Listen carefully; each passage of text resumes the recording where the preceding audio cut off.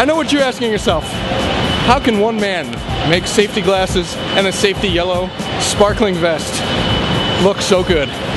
Well, here at the Ford plant in Detroit, Michigan, Mike Perlman is making that happen. We're going to check out various parts of the Ford plant. We're going to look at some of the Ford Focus electric battery technology. So stay tuned. It's a Ford extravaganza.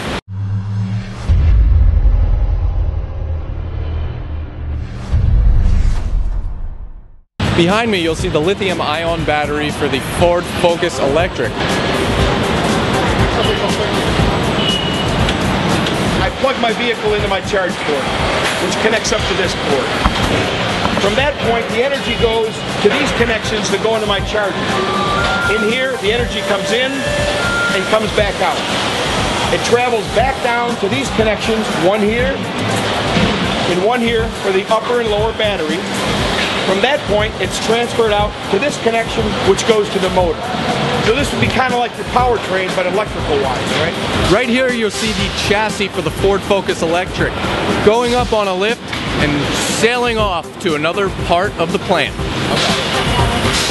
Sounds great.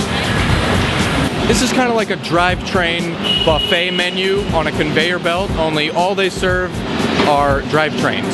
Right now, this awesome man is demonstrating how the rear battery is installed in the Ford Focus Electric chassis. As you can see, there's a rolling chassis buffet, and it would be placed right in there. Obviously, they'd slow the conveyor belt down a bit. These are the accordion cars. Instead of wheels, they have accordions.